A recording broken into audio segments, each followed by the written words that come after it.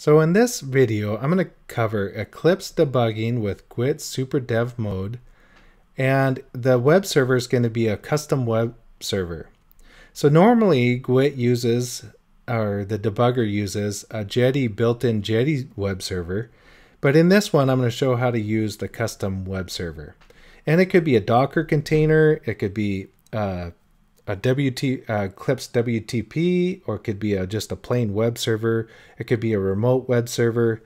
The web server doesn't matter as long as the bits from the compiling process of the GWT compiling process get pushed to that war output path or servlet container or whatever server you're using. So let's get started. So we're going to look at our project. We're going to find a war container. And in this war container, I need to find out where the path to it, because I'm going to go to the terminal and I'm going to start a simple web server. So let's go to the web server, and since I've already started the process once, it's in my history, so I up arrowed to it. And I'm going to use a Python to start a simple HTTP server in this directory, this war directory here. Let's open it back up. We'll go there and we're going to start a simple web server. Now this could be a Docker container. It could be a Maven Tomcat. It could be a Maven instance of some server. It could be a Gradle or Ant or some Docker container or VM. I think I said some of those. Let's go. Okay, so now we started on port 8080 and we bound to all the IPs that are available on this Mac. So let's go to the GWT debugger. So in the GWT process, GWT debugger launchers, we don't have any created yet. So let's create one. So I'm going to right click. I'm going to go to the debug as. Now normally I could just start running an external server, but this doesn't do all the defaults I really want to. Now this is something I think we'll fix upstream in the GWT Eclipse plugin. But in this case, I'm just going to launch a standard dev mode class, or standard super dev mode. Okay, it started, so I'm going to stop it, and this gives me all the arguments that I want to start. So we're going to use the dev mode entry point. The server is running on 8888. The GWT is super dev mode. Okay, so I'm going to go to the arguments tab. I'm going to look for the bits that I want. Okay, so the port, I'm going to change to 8080 because that's the web server is running on, and I'm going to add a bind address 0.0.0.0. Now this could be any IP.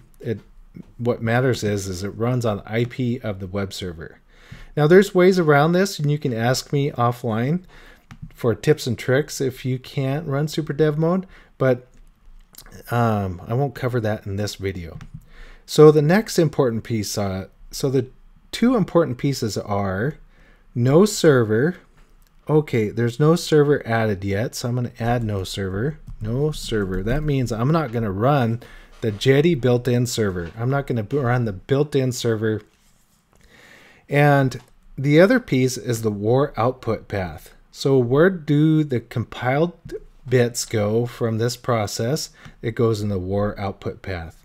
And so this war directory over here equals this war path.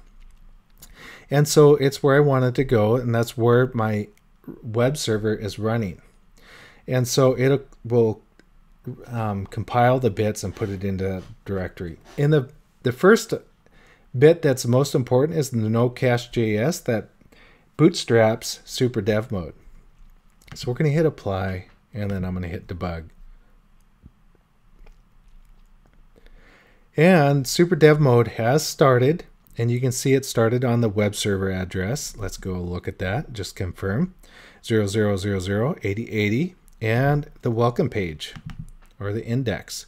So I double clicked on that. It opened up the war output path that's hosting, and I'm going to hit send. Oh, there's an error. That's because I'm not using a servlet container that is actually controlling this, or using the servlet container creates an error because I'm running a plain web server. I'd have to run a Java servlet container to process the servlet. But in this case, it shows an example of how to run how to use noserver to run Super Dev Mode on a custom web server. So let's review the bits of that process. I'm going to stop my little web server, plain web server. So here we have a project, we have a war, and it's not a managed war. A managed war would be a target directory with a build war. So we'd copy these contents and put them in some build directory, and that could be the external server remote directory. And it could already have these bits. It doesn't matter, as long as Super Dev Mode knows where to compile its important files. So let's review the launcher configuration. Go to Debug Configurations, and here we have my sandbox launcher under Web Application. I'm going to go to the arguments because this is what the launcher or Java process runs. Here we have the startup, which is my sandbox, the code server port, which isn't important in this process, but the bind address, which is important, tells me what server Nick is running on.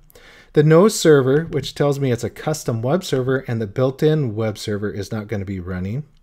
And the war output directory. And this compiles the bits. So if you use a Maven, it's going to go to the target output directory. And in that process, it copies the assets to that directory. And another process does that. And here's the GWT module, of course.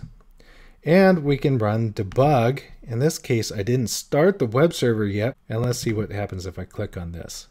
And nothing. So let's go to the web server and let's start up the web server. Once the server is started, we're going to reload.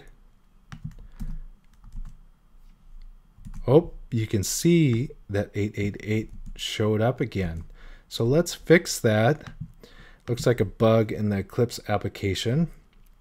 We need to fix. I'll have to report that to the guy doing it. So let me see which is me. Looks like port has disappeared for some reason. So we'll just repair that. 8080. We're going to hit apply. And then did my process start? Let's go to debug. It is started. So let's stop it and then rerun it. The launcher reruns. And you can see down here, okay, it started correctly. So I'll double click on that again. It's compiling because it found the nocast.js with the Super Dev Mode compiler booted up with bootstrapped. So we'll send, okay, it doesn't work. That's correct because I'm not running a servlet container. So that concludes running Super Dev Mode and Super Dev Mode on a custom web server using noserver.